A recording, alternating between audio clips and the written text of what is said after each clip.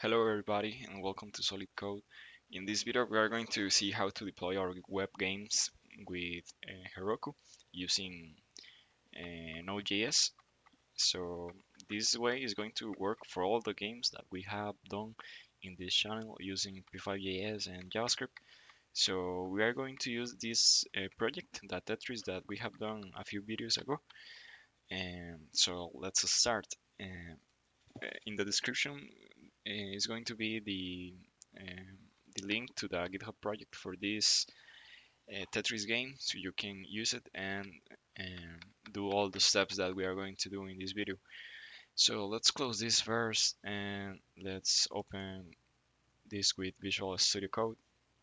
First of all, we need to uh, start working this project in a Node.js way because right now it's working, but not in a really Node.js way with a Node.js server and so on. So first of all, we need to create a package.json in order to, sorry, need to rename this. So we're going to create a package.json in order to manage all of our dependencies. So here we have a package.json, has the name, the version, the description. We are going to use as main server.js file, and the only dependency that we are going to need for this project is Express. So let's create our server.js file and let's write a simple server. So here we have our server.js. It's going to use Express, path, and HTTP. Also, we are going to ask for a available port. If not, we are going to use 9090. And let's create an app, an Express app. This app is going to use the public folder. So we're going to create here a public folder. So new folder and use public. And we are going to copy everything related to our game in this folder. So we need to copy everything except the server, the README, and the package, and the git ignore. So let's cut this and put it inside public and also the libraries. So cut libraries. So now we have this. Let's open Visual Studio Code again. And this is going to search for the index.html that we have here. And we're going to set the port and we are going to create a server and we are going to console.log this message in order to see the available port. So we're going to open a CMD in the folder of the project, so CMD, and we're going to use npm install in order to download the dependencies. So the dependencies have been downloaded successfully. So now we're going to do npm start to start the server in order to see if this is working. So it says that server is up and running on port 9090. So let's open that, localhost 9090. It should work. Okay, it's working. Great. So now let's do everything related to Heroku. In Heroku, you can deploy too many apps with different languages such as Java, Python, and Node.js. In this case, I have 3 apps. I'm going to upload a new app. So let's do this. And I'm going to shut the server first. And in the console, we are going to do a Heroku login. And we're going to go login. So we have been logged in successfully.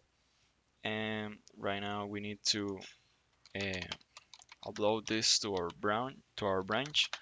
So let's do that -i and let's add all the untracked files and the changes. And let's do a commit. It's going to deploy, and we can use git push origin, and I'm going to use this branch. I'm using this branch in order to deploy. So now the app is already uploaded into our deployable branch. So now we need to type, sorry, we need to type Heroku create in order to just create a new Heroku app. So let's do this, and this is going to create this new app. So I think if we go here, we're going to be able to see that new app. Yes, we see it here. So right now we need to do a git push, but right now we're going to use Heroku, and instead of origin, we're going to use deployable and master. If you are not using a branch as deployable, you just use git push Heroku master. This is going to upload all the changes since it's uploading them.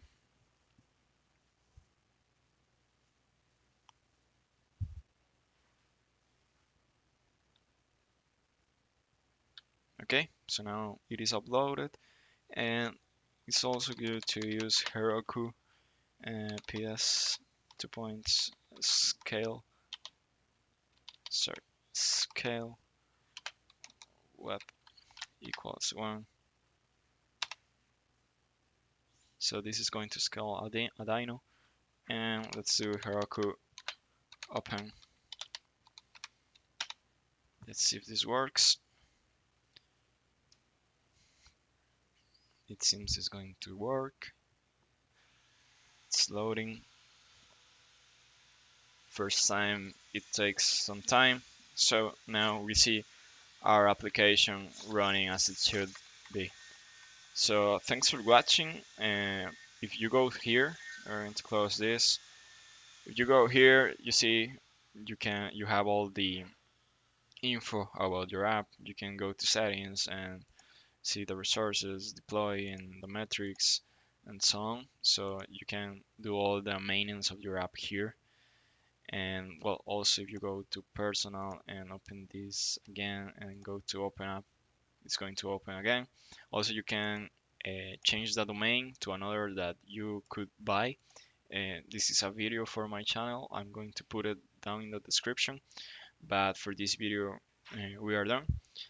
Thanks for watching. Please stay tuned and subscribe if this video was useful for you. Bye.